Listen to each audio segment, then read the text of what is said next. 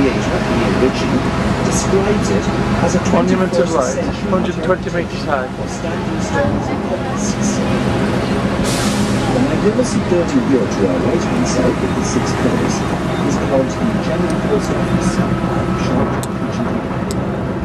Started in 1850. Used 3 years later in 1980. A man called Francis Johnson was in the southeast side of Dublin. Daniel O'Connell was known in Irish history as the Liberal. A man who worked Daniel O'Connell, not Daniel O'Donnell.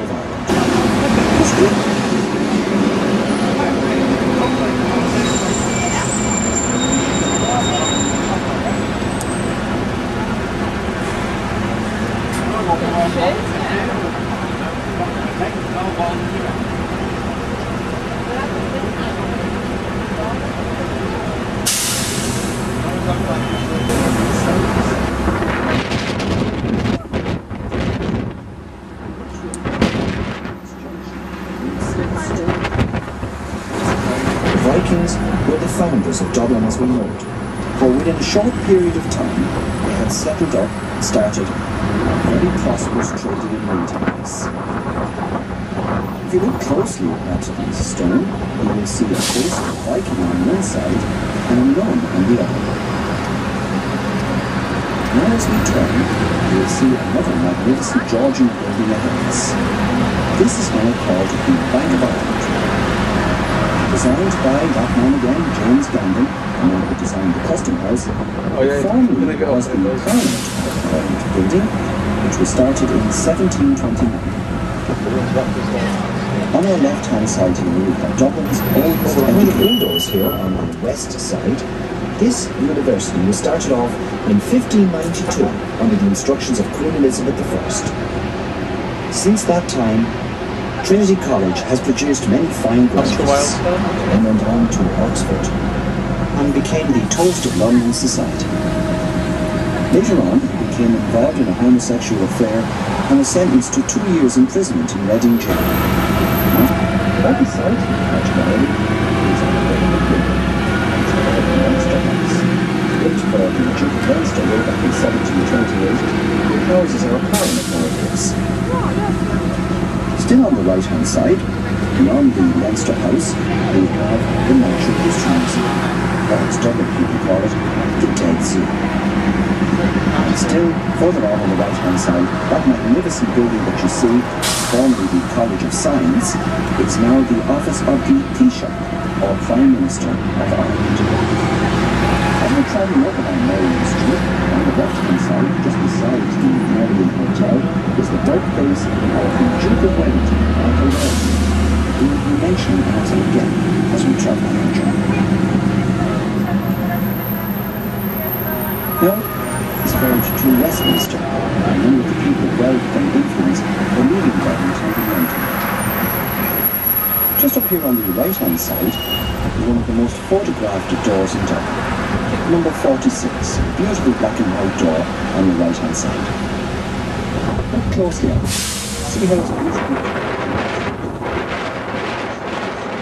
Especially the door, especially crafted to commemorate the visit of Edward VII to Ireland in 1907. If you look closely, you can see another major difference. It's a double door. The reason was that the custom of the time was that you opened only double doors to receive royalty. On your left, this Georgian square is the only one left in private hands. It's Lincoln Square, lovely little Georgian square of its time.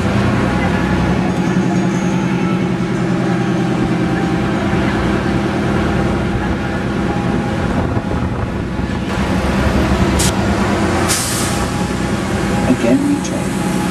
On the right-hand side is the majestic Shelburne Hotel, whose guests included John F. Kennedy, Princess Grace of Mohammed, and more.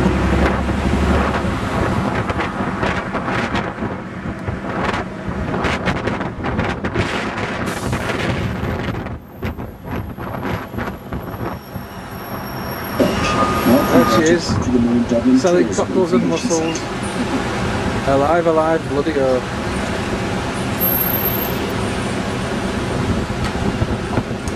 Cockles and mussels.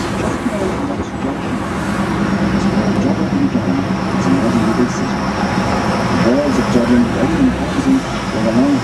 with huge gates City Hall. on the 19th century. Some of the names on the streets reflect the owners of the city. Skinner's Road, Cowers Lane.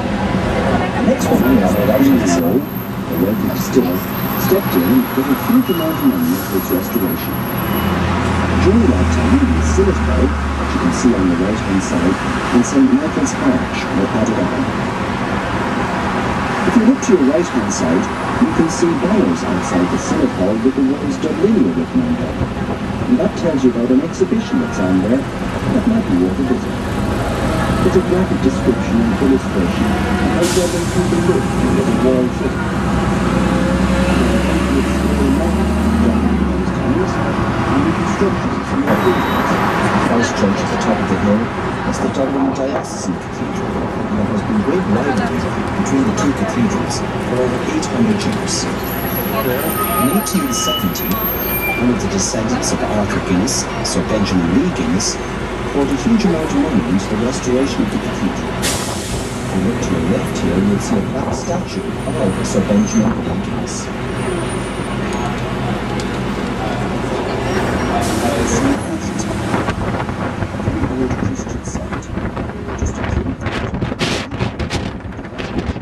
Going into Thomas Street.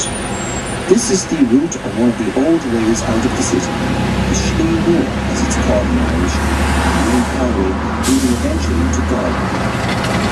This area was the first to be expanded outside of the city walls because of its exemption from tax.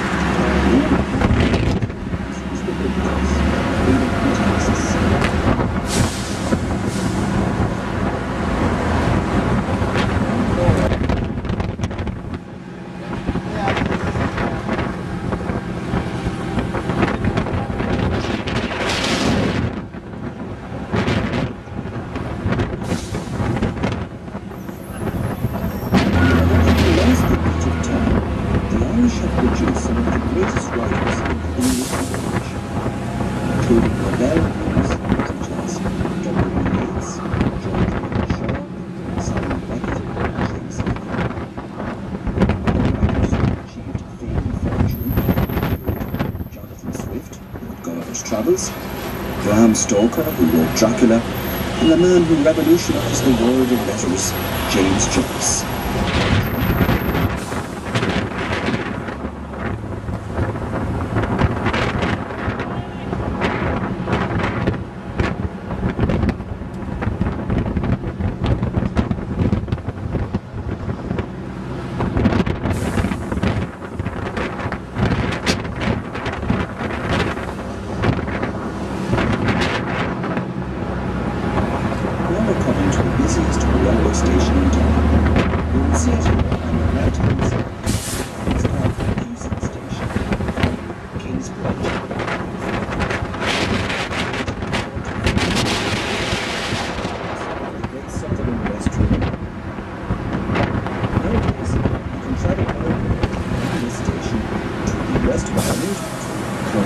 For instance, or to the south of Ireland to County Cork. A very busy railway station indeed.